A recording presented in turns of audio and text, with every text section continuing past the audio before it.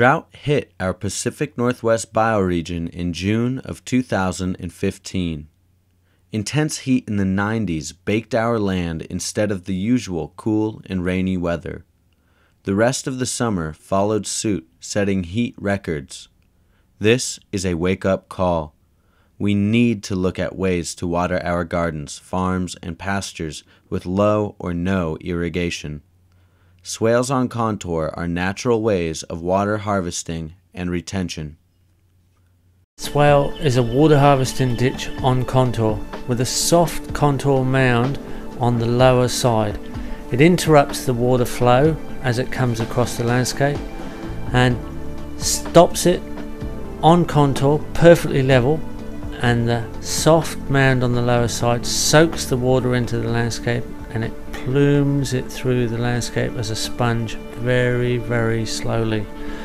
This is the essence of creating swales that harvest water in the most passive way and hold the water up for as long as possible, as high as possible, and create the most potential for productivity. The water that plumes down the hill from swale soakage continues to move at right angle to contour very slowly through the landscape. As you set more and more of these systems up, it's inevitable that eventually some of this water hits impervious layers that are almost horizontal, and where they meet the surface of the landscape profile, accumulated water starts to spring out in the middle to lower slopes.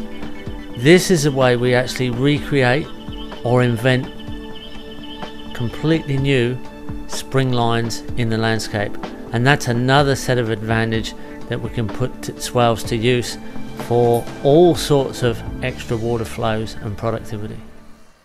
The swale we are making is 575 feet long at the base of a slope with ponds for overflow on each end.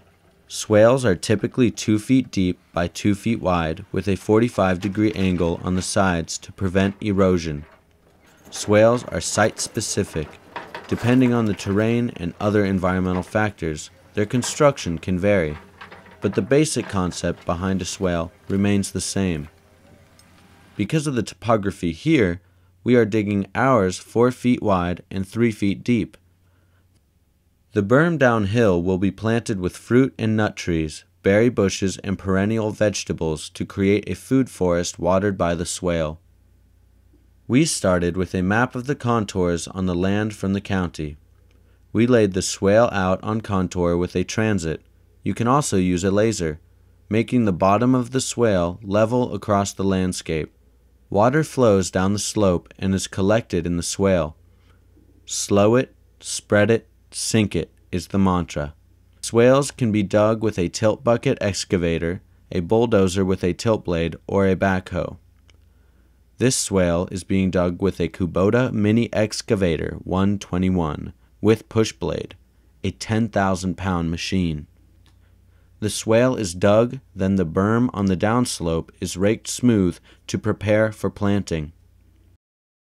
Geoff Lawton of Permaculture Research Institute in Australia used swales on contour in Jordan to establish fruit trees in the desert where they only get 7 inches of rain a year, on flat, dry land. If they can do it in the desert, we can do it here. Swales can be made on flat land or slopes, in pastures or fields or gardens. A series of swales can drought-proof a pasture or hayfield or orchard. This series of swales we are building will allow us to plant a food forest on 37 acres that was clear-cut a few years ago before being purchased by the current owner. Stop by our demonstration site, Heartwood Homestead, to see how it works, or follow our progress on Facebook.